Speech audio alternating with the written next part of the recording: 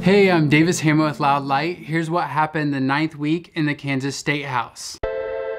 Tuesday, there was a Medicaid expansion protest that led to a blockade in front of the Senate chamber doors. While the action occurred, many senators used alternative entrances, but videos show what appears to be Senator Rucker pushing over a disabled man, then scolding him after security helped him up. Over 20 Kansans were detained and held before being released with their information forwarded to the district attorney. The Sumner County Hospital in Wellington abruptly closed on Thursday. Local officials cited financial difficulties in part from all the uncompensated care associated with the state's lack of Medicaid expansion.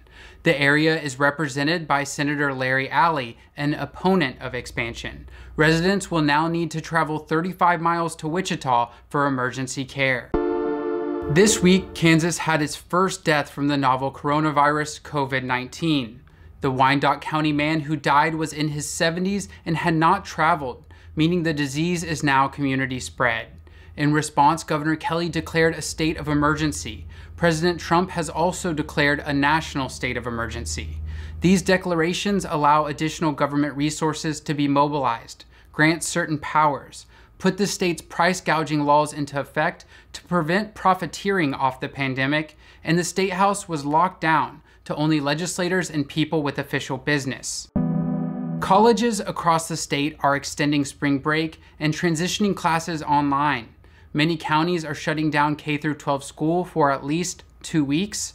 Sporting events and other gatherings are being canceled, and in some places, large gatherings are being banned. You may be wondering why the government is taking such strong actions on COVID-19 when its symptoms are similar to the flu.